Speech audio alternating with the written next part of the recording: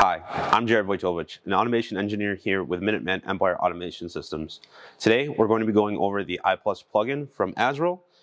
Today, we're using an ABB robot. However, the functions and features should be the same regardless of what robot manufacturer you are using. But be sure to check the documentation before you do anything that you see here in this video to make sure that you are following the proper procedures for your specific EYE Plus plugin. So today we're going to be picking some M8 screws. However, this video will overview how to really leverage the EYE Plus plugin to perform whatever task you are really trying to perform with your process. So as you can see here on my screen, I have the Robot Studio pulled up. This is the software that is used to control the ABB robot that we have here. In the beginning, we just have some ABB specific commands, mainly setting up my acceleration, opening my gripper and moving to my home position, as well as setting up the speed, the tool that I'm going to be using, and the work object. Again, this lingo may be different depending on which robot manufacturer you are using. The first command that we're using here for our EYE Plus plugin is in line 13. The iConfigure command. This is going to set up the IP address and the port. Since we are using TCP/IP communication to our EYE Plus controller, this is going to be the port and the IP address that is going to communicate back and forth with the robot to get the data that we need to be able to pick our parts. The next command in line 14 is iStop. We want to stop production. So this is just kind of like a little trick that I like to use. So if I am in a production state, I'm running my robot, and I want to stop and regain the control of the robot, basically start from scratch. I want to stop production to make sure that everything is in order and where it needs to be before I actually run through and I start picking again. So I have in line 15 a wait command. It basically waits for a digital input that says, hey, I'm ready to go, I'm ready to start production. And then we actually we use the function in line 16, I start production, and these numbers here correlate to the recipe that I actually want to use to identify parts. Again, we have M8 screws here, so the EYE Plus recipe ID that we're using here correlates to the M8 screws recipe that we have created in our EYE Plus controller. So again, be sure to check your specific EYE Plus documentation and ensure that this next step is required as well. So for ABB specific plugin, the system gives us an iPause rob target. Essentially, it's a variable that stores all of our data in terms of orientation and position of the point that we're actually trying to go to.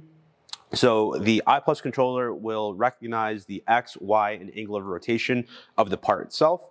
However, it does not handle the Z height. So what I've done is I've taken my robot and I've jogged it over to the part and gotten the height that I need to be at to pick the part itself. I've then taken that value for that Z and plugged it into my EYE Plus or my iPause rob target itself. Again, per the documentation for the ABB specific EYE Plus plugin, it wants you to reorient the part 180 degrees about the x-axis. So that is what line 18 is doing here. And then we leverage another EYE Plus function or EYE Plus plugin function in line 20 here. So prepare part is going to take an initial image and look to see if there are any parts that are available for picking. That means that it has passed the pick point, the blob analysis, the pick angle teaching, and then also the gripper geometry and the gripper bounds. It will then take that data and store it in a list if there are any available parts. If there are no available parts that are good candidates or able to be picked, it will then perform a vibration sequence and then look for more parts again. So in line 23, we are checking to make sure that we don't have any errors with our EYE Plus controller. And then we call get part if there are no errors. So get part is going to do something similar to the prepare part, where if there are already parts prepared and I already have a list of data for my parts from the EYE Plus controller, I'm going to tear the data off, essentially, of that list and load it into my iPause rob target. If there are no parts prepared, then I'm essentially going to go through the vibration sequence and take another image and find any parts that I can that are available for picking. So again, some more ABB specific stuff. I'm going to move 75 millimeters above my part, move down to my part itself using a find point command. I'm going to close the gripper, move away 75 millimeters, and then go to my drop location, which is going to be this steel bin that we have here. So I'm first going to run through this and make sure that my system operates ideally in manual mode. And then after I make sure that everything is functioning properly, I'm then going to switch over to manual mode and perform the same tasks.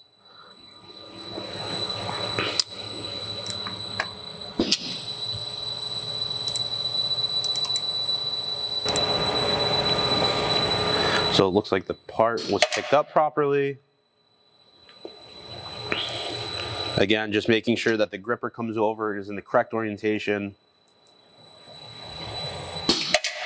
All right, so I have 2 successful picks there. I'm now going to switch over into auto mode and then have the system run in a full production state.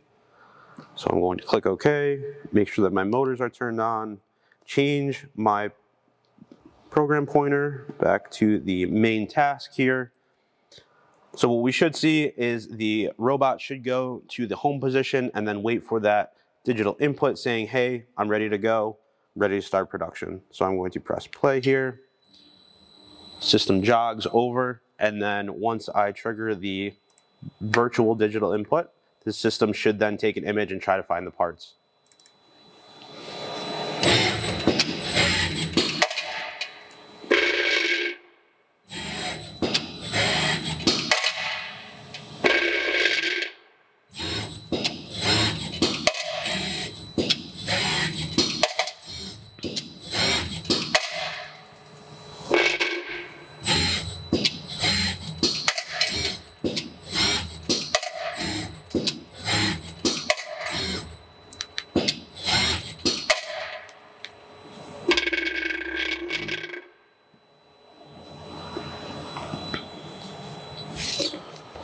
So as you can see, we were able to successfully pick and place over into our bin. Thank you for watching today's video on the overview of the EYE+ plugin. Be sure to check out Asyril's documentation to make sure that you follow the proper steps for your robot-specific manufacturer. And be sure to check the link down in the description for more Asyril videos, as well as other products and technologies that Minuteman Empire Automation Systems supports. Thank you.